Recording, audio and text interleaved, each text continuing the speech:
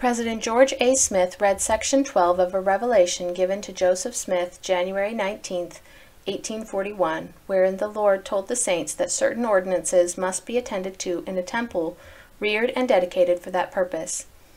The revelation was given in connection with the Nauvoo Temple.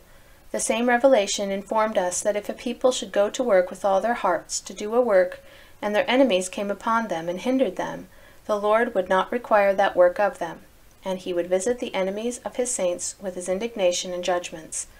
The speaker then related circumstances connected with the building of the Nauvoo Temple, how the saints completed the structure, and of their being driven from their homes. The revelation did not, however, end with the completion of the Nauvoo Temple, for God's people were always commanded to bring a holy house to the Lord.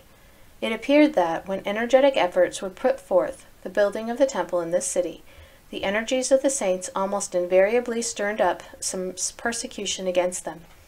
President Smith then described what had been done in the matter of forwarding the work on the temple, and showed the absolute necessity of the work being prosecuted vigorously, and of each Latter-day Saint aiding liberally in forwarding it. He next detailed what had been done in the building of the St. George Temple. It was absolutely necessary that additional means should be obtained to continue the work on both buildings at the same ratio it had been progressing at for some time past.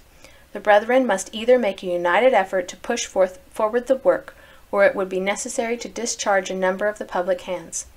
The speaker did not believe that the Lord would justify the saints if they were slow in building those temples, and those who would contribute to that most excellent work would be blessed, for the people of God were always commanded to build houses to his holy name. The remarks of President Smith were mainly devoted to the necessity of paying tithing and contributing in every possible way to the building up of Zion, and were very pointed and instructive.